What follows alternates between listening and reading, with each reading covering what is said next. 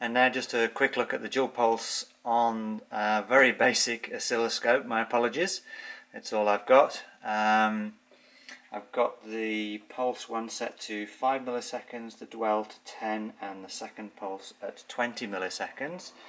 So I'll put the electrodes on the battery, press the button, and then you can see the trace has been triggered. The first pulse is 5 milliseconds wide, the dwell where the gates are closed is 10 milliseconds, and then you've got 20 milliseconds, 4 divisions there for the second pulse. It's not a particularly good weld, isn't that? But I just did that to demonstrate the actual gate opening and shutting.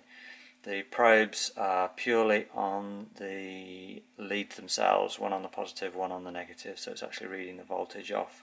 Got the voltage set at just on 10 volts. So yeah, 2, 4, 6, 8, 10, nearly on there per division. Alright, thank you very much indeed.